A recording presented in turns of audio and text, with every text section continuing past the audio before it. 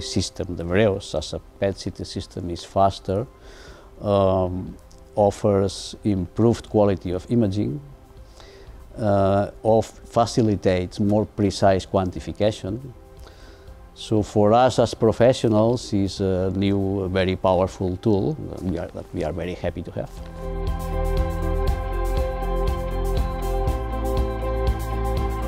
For the organization of the department, well, the major impact is the speed, because the system is, as I said, is faster, is more sensitive, so we can reduce the time for each examination, or we can reduce the dose of radiopharmaceutical we use.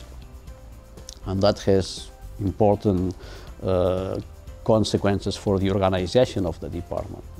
Our throughput is improved, and the costs at the end can be substantially decreased, because by reducing the dose of radiopharmaceutical, which is a major cost for the department and the hospital, that has a major impact on the organization. So if we reduce the dose by half, and at the end of the year we do 1,000 examinations, it's a substantial amount of money. But most important, the radiation dose that is given to the patient, if we reduce the dose by half, so the benefit is double. So it saves costs to the healthcare system, and it saves radiation dose to the patients.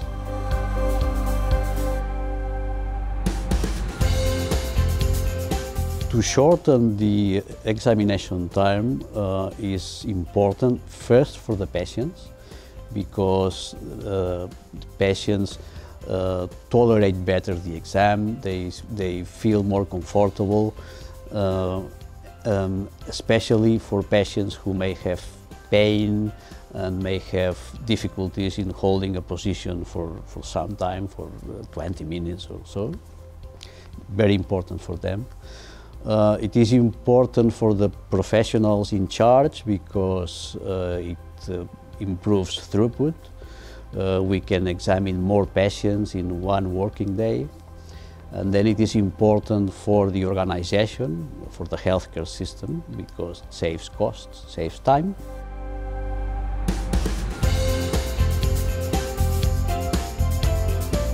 The major difference with prior technologies, so say the analog PET CT, is that we are able to detect smaller lesions earlier.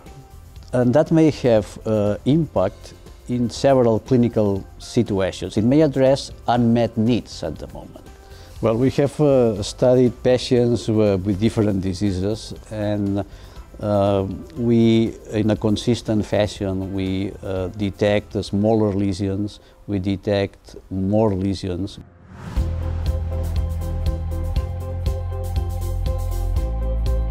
It is important in head and neck cancer, because in head and neck cancer, quite often there are small lymph nodes that might be involved, might be malignant.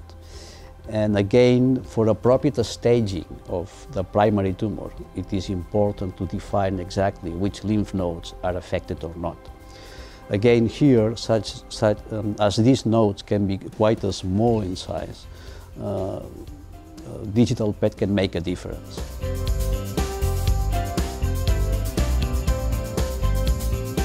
I foresee that the areas in which Vereos will have the highest impact, that will be in the assessment of pulmonary lesions, in the evaluation of response of lymphomas to treatment, in the staging of head and neck cancer, and in re-staging patients with breast cancer. And in addition, in the area of dementias, I believe that digital PET will be soon the instrument of choice. Why is this? Because with the Vereos, we reconstruct the brain by using 1 millimeter thickness slices. And this 1 millimeter presentation of the images of high quality, it is extremely convincing for the neurologists, because the detail, the quality of the anatomic detail resembles much that one offered by magnetic resonance, which is the standard in neuroimaging. So I believe that here for neuroimaging, for PET in neuroimaging, digital PET will be the instrument of choice.